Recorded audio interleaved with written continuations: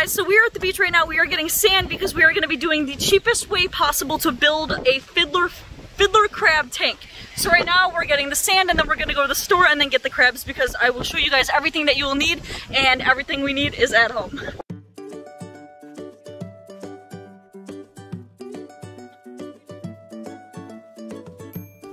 Since this is going to be a new tank, I did get this. It's a stability. It's going to quickly and safely establish a biofilter so that this is going to be good for your fish and everything, and you won't have to, nothing's going to die. You'll be good.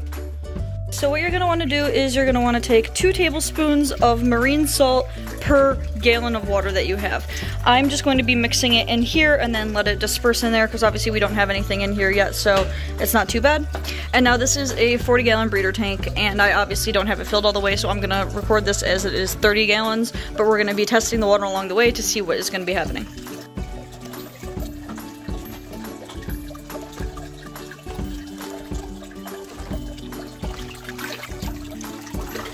Okay, so what we're really going to be aiming for is 1.008. That's kind of right in between of where we want it, so we are going to get that and make this water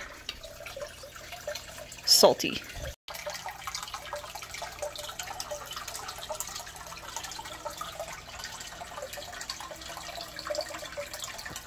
Okay, so basically for now, until we get everything set up in the tank, I have set up just this little aquarium because I don't want the fish sitting in the bag. So obviously I have, you know, the filtration and everything they need in here. So we have some mollies in here because those are able to transfer over to brackish water as well. So we are going to be doing the drip method in here to acclimate these to brackish water as well.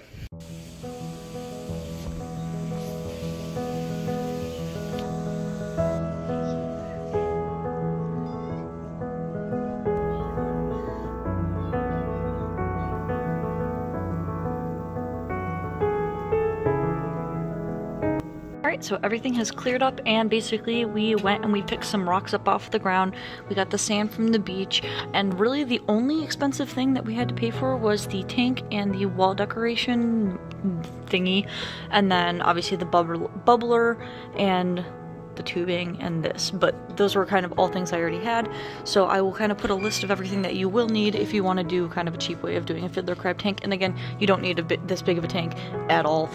You just need like a 5 to 10 gallon tank. Okay guys, and that is everything that I have for the video. I hope that if you do end up making this tank, you have good luck with it. I will see you guys in my next video. Bye!